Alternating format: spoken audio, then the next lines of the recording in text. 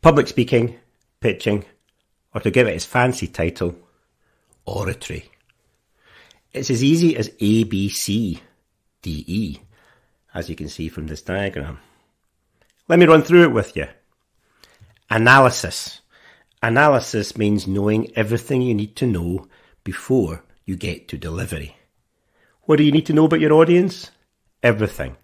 But principally, you need to know why you're speaking and what you want them to do at the end of your presentation, whether it's a pitch, a seminar, or whether it's a funeral oration for your old Aunt Mary.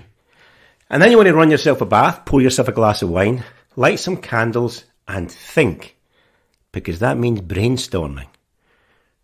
Too many people don't do enough analysis and do absolutely no brainstorming.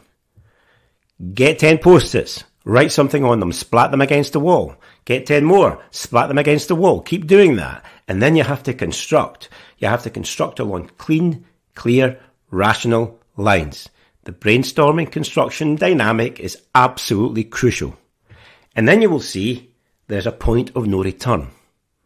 Because next comes delivery. There is no question there is an art to delivering a pitch or a presentation, whether you're on your own or part of a team. There's no hiding place.